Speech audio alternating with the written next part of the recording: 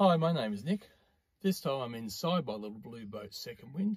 I haven't posted anything for 6 months because I haven't been able to use the boat for that time.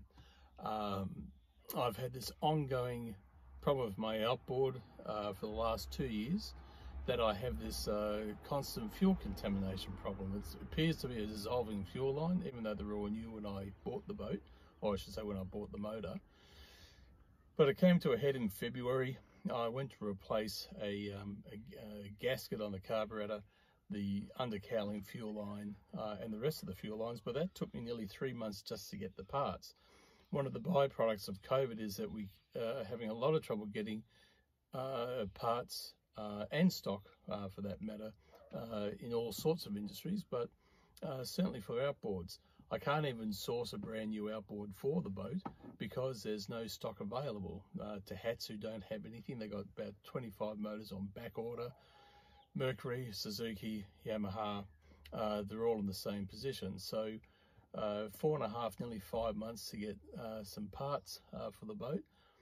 Finally got it all back together a couple of weeks ago, only for it to fail again, doing the exact same problem at the ramp about 2 weeks ago. It's July 2021. We've just gone into a super hard lockdown for COVID here in Sydney. So I can't really go anywhere, just parked in the front yard. But that's okay. We're all safe and we're all well. But anyway, that's what I sort of haven't posted a video for that time. Lots of footage. I've got to put a few things together. I've been up to Queensland to do the Bay Yacht Race on my friend John's Careel 18 Mango Madness with his mate Mick. We had an absolute ball. We didn't get to do the race. We got all the way up there, launched the boat, had a trial sail and everything else, but unfortunately the day of the race the weather was not suitable for us, and with the rest of the Careel Association guys who had turned up for the race, we all had to abandon. So this video just highlights a bit of that trip. The next video I'm going to do a 4-part series. The next one will be about the outboard. The one after that, I've been doing some jobs on the boat whilst I haven't been able to use it. My companionway hatch slides have never been satisfactory. This is a retrofit kit that for this hatch. The earlier models didn't originally have it. So this hatch used to jam all the time. It was very stiff. It had a bit of an alignment issue, and I've fitted up some new slides. So I've done that. I've also put in the bow of the boat a brand new battery. I had a tiny little itty bitty 10 ampere hour battery, which was just good enough to run a few of the lights for the night, but nothing else. And I've now put in a 100 ampere hour battery. And as you'll see in the last video, I've also now fitted the boat with a little electric fridge. So that's why I got that larger battery, so I could run that fridge. So in this episode, it's our trip up to Tin Can Bay and our sail on the Clarence River. In part 2, we'll have a look at the outboard. Part 3, the odd jobs that I've done to the boat. And in the last video, this has just happened the last couple of days, right before we had the day actually before we had the full retail lockdown, where we couldn't get out and buy stuff. I've run off and picked up my little Brass Monkey 15-litre electric fridge, which I'm really pleased with. So I'll cover a bit more of that in the last video.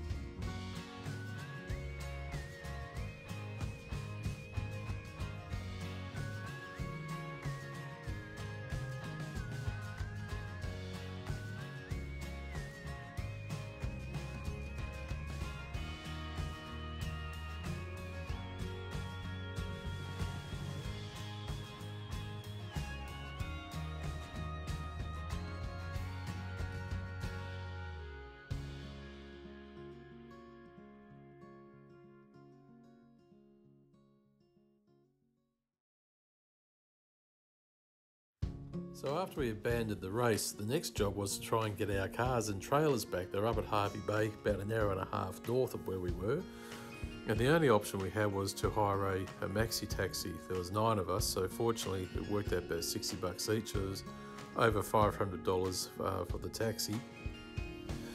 We got back to Tin Can Bay, de-rigged the boats, said our goodbyes, and then for John, Mick and myself, we headed south, stayed at Ballina for the night, and then the next day we put the boat in at Maclean, a very pretty little town on the Clarence River, just up from the Haywood Bridge. And I have to say it was one of those just right days. It was just the right amount of wind, not too hot, not too cold, and we had a fantastic sail, tacking all the way up to the Haywood Bridge, and then turning around and heading back upstream past Maclean for a really good sail. You can see here in this next clip, John's just had the companionway hatch retrofit kits fitted to his boat, like my ones had done, and you'll see he's also sporting the same track slides that I've just retrofitted to my boat. But as I said, it was a great sail, and we had a really good time, and then we sailed at Grafton that night, heading home the next day. About 5 months. For us, one of the reasons why we're so keen to also have a sail on the Clarence, our Careel Association, our Queensland counterparts, each year organise a Clarence River cruise. They cruise downstream from Grafton, about 40 nautical miles to Iluka and Yamba on the coast, and then they head back upstream. So it's a 6-night cruise.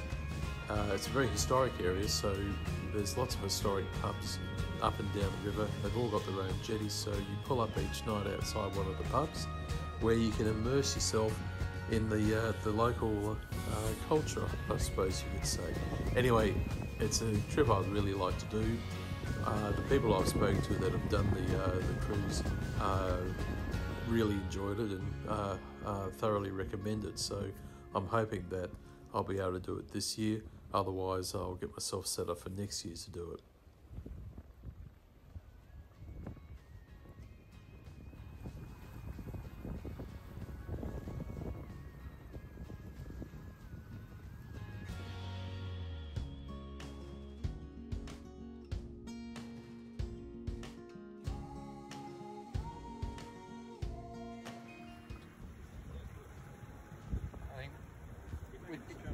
If we turn around, then motor back, we'll pull the head sheet down before it gets wet.